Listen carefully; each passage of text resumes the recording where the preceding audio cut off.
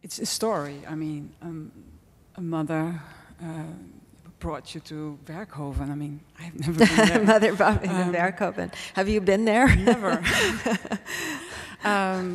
Well, and then, I mean, it is traumatic, but it's also a great family history. I mean, there's so much to dig in, I feel. I mean... I feel like I've had several different lives. You know, my father was a Baptist minister, and my mother was a Shanghai socialite. She was jailed at one point because she left her husband, this playboy, and she fell in love with my father, and the husband had her arrested. And then he left to go to MIT. He had a scholarship, and she came 2 years later thinking she's going to marry now, without divorce of the other guy, marry this engineer, and instead finds out that my father has decided to become a poor minister. So talk about a change. And then, of course, she has to face the death of her husband.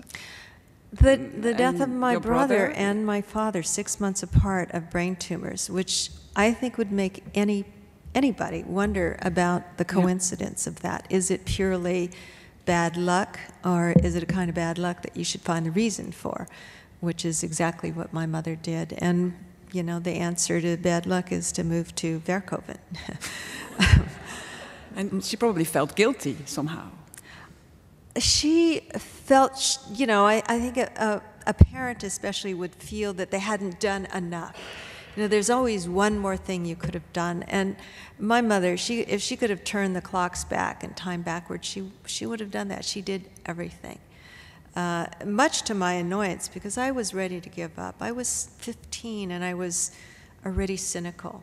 And I just wanted it to be over. I knew when they were in a coma, they were not coming back. And I had been this very good girl, went to church every day and didn't do anything. Playing the piano, studying hard, and everything went bad, and I decided I'm going to be someone different.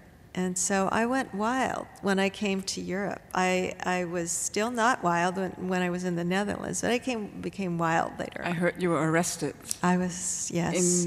I was arrested in Switzerland. My boyfriend, the very first boyfriend, Franz Adams Joseph Grunauer. I heard he lived in Amsterdam, actually. He came to live in Amsterdam. Is he here? If you're here, I'm sorry, I'm not trying to slander you. I'm sure you're a really wonderful guy. Today, you're probably a wonderful businessman or, you know, doing good for the world. But back then, he had, you know, he didn't have a job. And he had friends who were drug dealers. That sounds terrible, but basically they sold hashish, and, you know, I mean, it's legal now, isn't it, here? He sold hashish, and my mother hired a private detective who was also the mayor of the town, because it's a very small town. And they compiled this evidence, not just on my boyfriend and these drug dealers, but on me. And so I was arrested.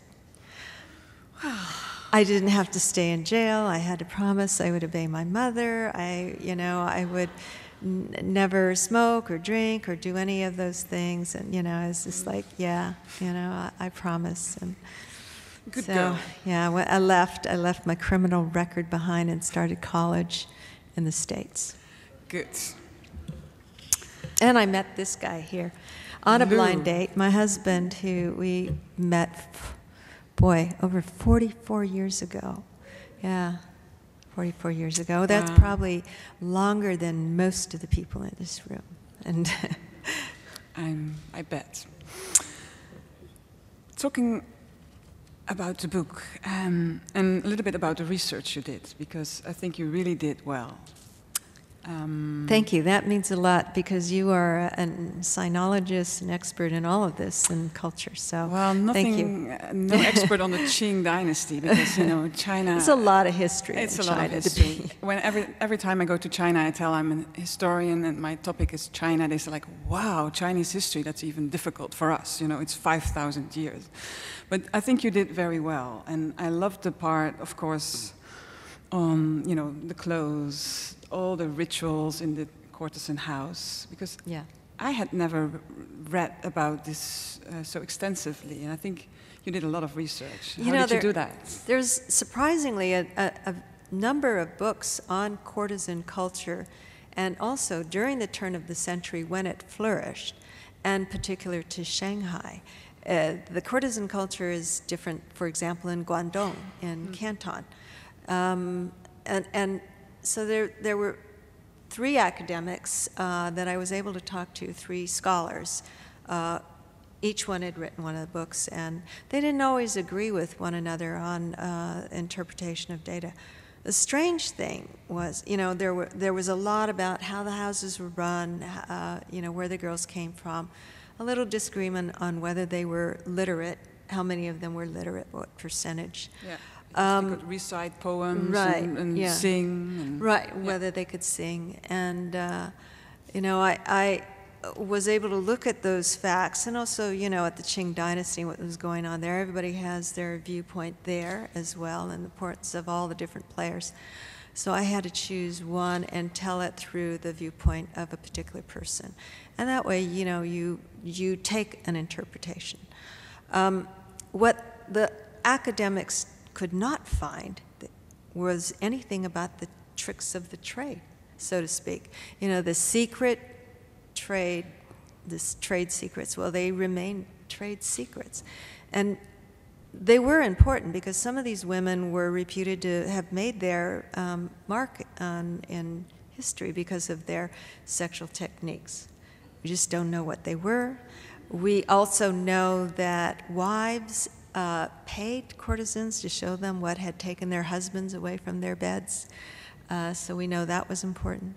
And so I did some research there, but I had to improvise as well.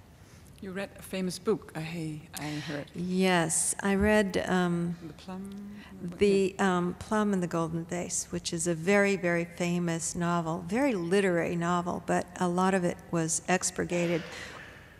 All the good parts, all the literary parts, were expurgated, and all the nasty parts were left in, and so it became known as a pornographic novel. And then there were many versions of the, sort of soft porn and hard porn, and the complete translation it makes it one of the most literary novels by Anonymous, and also one of the most pornographic ones, same time. Yeah, I think it's banned in China, huh? Yes, which means it's widely read. It's true. Well, it's maybe a very cliche question, but it's something that made me, some way I wanted to ask you. What are your sources of inspiration? I mean, I think it's family, of course, but I think you're very creative, and you're very humorous, and you look at the world in a very open way. So I'm just wonder what makes you write? I always go through my mind, what is this notion we have about creativity? And you were saying that you saw this video, a TED Talk that I gave on creativity. And I started preparing for that, not knowing at all what I would say.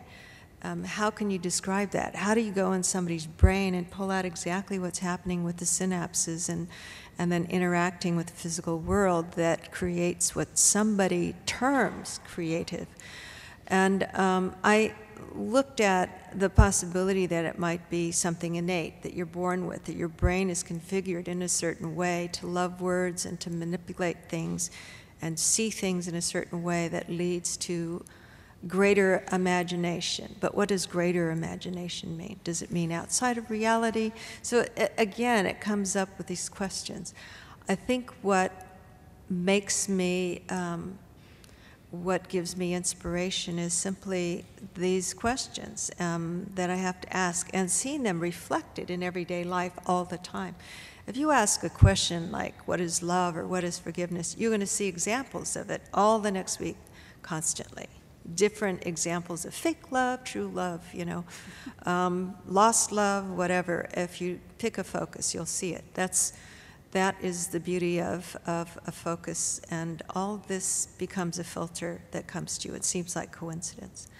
I also think that the older I get, the more experiences I've had, and that I realize that imagination and inspiration comes from many more associations that happen spontaneously, and they jump into the same territory. So we often keep this part of how we think here and this part here, and then suddenly they just merge automatically without effort.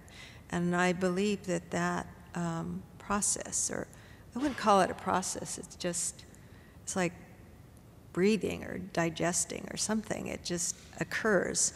And then this inspiration is really pulling things out of these filters that I have accumulated, which includes things about my personal past, certainly a lot about that, as well as my family's past, and the questions. You know, I mean, this photo, I thought I was done with family secrets, and then I see the photo, you know, and now I've heard another secret, you know, about my mother, and I'm thinking, oh, yeah, no, I mean, they never stop. They never stop. Yeah, I mean, that's good and that's bad, but it causes me to re-examine over and over again my life, which is good. It's good. I don't like that kind of stability of thought. Well, it struck me when you said that your sister said that her imagination got rusted somehow. Huh? Oh, she said that, but she is so imaginative. She can get herself out of and into any situation she wants.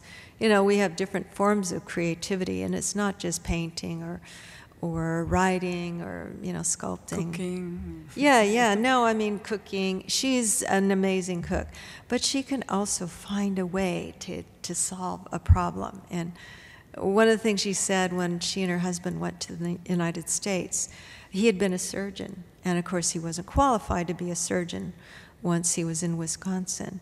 And so he worked as a cook in a restaurant. And one day, he was a surgical assistant, and it was really demeaning to go from surgeon to handing the knives, you know, and just doing this. And one day my sister said to him, "Time to change the little knife to a big knife." Tap, tap, tap, tap, tap. And then they opened up a restaurant. She's funny. She's hilarious. She comes and stays with us. We fly her out, and she stays with us for 10 days and cooks. And you know, if I were mercenary, I'd just bring her in every few months and write down everything she says. And do you communicate in English with each other? Mostly in Chinese, half in Chinese, half in English. When we're in China, definitely in Chinese. She does speak English, but she's much more comfortable in Chinese. And because most of our conversation is about food, whether or not you're fat or thin, whether that looks good, or a lot of family gossip, we can do that in Chinese. Good. So, yeah, family gossip is always better in Chinese. So they have this one, it comes with gestures that really are painful. Like one of them is, I don't know if you've ever encountered this. I'm not going to do it the way that it actually happens to me. It's punching the person in the arm saying, "Now do you believe me?" Yeah. "Now do you believe me?" It's like, ow, yes, I do. They do that, yeah. Yeah. So they're telling you something. And they're something. always also very direct. I mean, Yeah. asking you, like telling you like how tired you are. Yeah, looking. yeah. Like, Oh, you look thank much you. older than you did, you know, last month, or you've gotten so fat. Or the thin one is, "You should eat more, you look sick." So do you go often to China to see them? You know, I used to go at least once a year. To my friends who go every month, that is not very often. So it's a matter of perspective how often once a year is. And sometimes twice a year. But I haven't been back in a year and a half, closing on 2 years, because I've done so much traveling. Yeah. You're in a book and tour. Book tour, Yeah. and you just want to be home. You're not going to add on any more trips. So after this tour, you will write again. I think I will write, yes. What is your next book? I'm going to write a nonfiction book, and I already started it. I couldn't really write the novel. I've learned that it's very bad to write a novel when you're in the midst of telling people during an interview what your latest book is about. So I decided that, actually I didn't decide this. My editor decided when he asked me what this book was about when I was about to begin. I hated that question, because what you do is you say, well, it's about 3 women who go on this journey and they find, and it's so flattened out as this narrative. It's none of the things that I've told you up here of what I think about that goes into the book. And I decided to write him a note, and it was called About the About, which is about me, the writer. And it was about 4,000 words, and it just was... it just went on, it just spilled out of me, and I gave it to him, and he said he wanted to publish it. And I said, this is so private, you don't get to publish this, I'm just telling you who I am as a writer. So he says, okay, we won't do that. And then throughout the writing of the book, we were emailing one another, and we ended up with, it's probably like 2,000 emails now. It was 1,500 emails, and they weren't all informative. They were all things like, yes, meet at 15 Ludlow or something. But a lot of them did have to do with writing. Some of it very particular to the book, The Valley of Amazement, and some of it just about how I see many topics, like death. I think about death every day. And it is not with a sense of fear. I'm not looking at it saying, oh my God, I'm going to die, what am I going to do? But it's the nature of life and death and love and all of that mixed together. I think people look at death in a fitting into a certain parameter as opposed to going into these other extensions of who we are and how we become all the way up into death, because death is really almost like a guiding point subconsciously that many of us have, whether we die at a time that we think we're going to die or die accidentally. Actually, a lot of people, my editor does not like to talk about death. He's very nervous about elevators and things. And I said, a lot of people are afraid, and I don't know why people daily don't go running out of buildings screaming, I'm going to die, because it's inevitable. Is it something that is a theme for you for a long time, like this death? Well, a lot of death has happened in our family, and so it's caused me to think about it and, the nature of it. And also, because I had a father who was a minister, there was always an afterlife. But the afterlife depended on certain conditions, namely in his religion, baptism. And so... I had to think again, what do we mean by afterlife? Is there an afterlife? Is there consciousness? What is all this, what does this matter according to what we do today? Those kinds of questions, the usual questions. I don't think you believe in fate. I mean, I think you have still the feeling that you can change things. In fate or faith? Fate. No, fate. Yeah. Fate. Yeah, fate. It's not it's destiny or something. Yeah. Well, I have a different notion of fate, and I think that people think of fate in the old way, meaning you have no control over that fate is something static, and you just have to get carried along with it like a flood. But I think of fate as also the place you find yourself, that somehow you never expected to be there, and it is unexpected, you're there, and then you can move from there. You don't have to go down the river, you can go a different way. And so I think fate can be changed because it is your fate. Exactly. You already showed us a picture of the band, the rock band. Yes, that shameful part of my... The Rock Bottom Remainders was created over 20 years ago, back at a time when it was shameful. It would have been shameful for me to wear that costume. And I was close to 40, and it was like, you know, it was good. kind of funny back then, and then over the years it became kind of ludicrous. Now it's pathetic.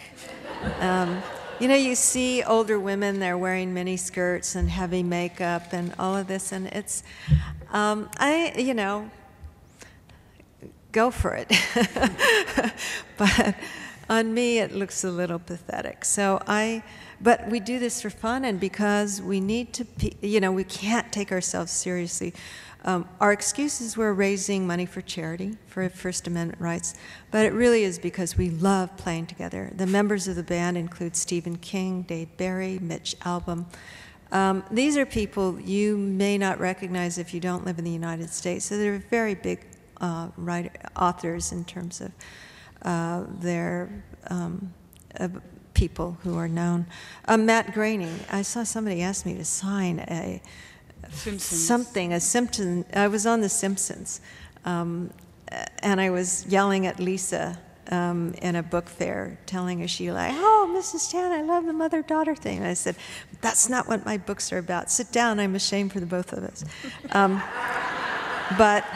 So Matt Groening is a friend. You know, that's how he got me on The Simpsons, which to young people, that's the greatest thing I've ever done. He's in the band. Roger McGuinn of the Byrds, he's a real rock and roll person. Roger McGuinn, Warren Zevon, he was with our band till he died. Judy Collins has sung with us. The boss, what's his name? Bruce Springsteen. Wow. Excuse me, that's jet lag. Bruce Springsteen has played with us. So we've had a lot of real people.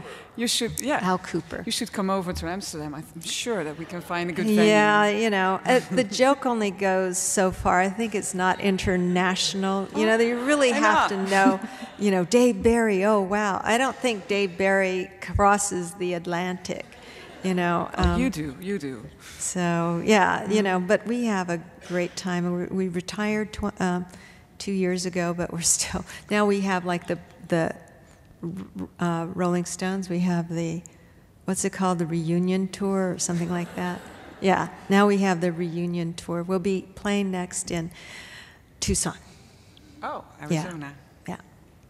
And it's old rock and roll. It's things you would recognize, because if you didn't, we tried to, you know, you would think, what's that song, you know? But it's so familiar, because we're not a great band, we're not a really bad band, when you're not a really great band, you have to show that you don't take yourself seriously, because if you do, then people think you're really a lousy band. It's all in appearance and attitude. But you must have good texts then. Good what? Texts. I mean, oh, you mean texting back and forth? No, I mean, because you are such a good writer, you have good lyrics, texts. Oh, good lyrics. No, I've been singing the same song for the last 20-something years. These boots are made for walking. I hated that song, but it's because of being the dominatrix I have to sing the song, because at the end of it, I say, are you ready, boots? And then I say, bend over, boys. And all the boys in the band, I'm the only girl now, all the boys in the band bend over, and I whip them. I have a whip.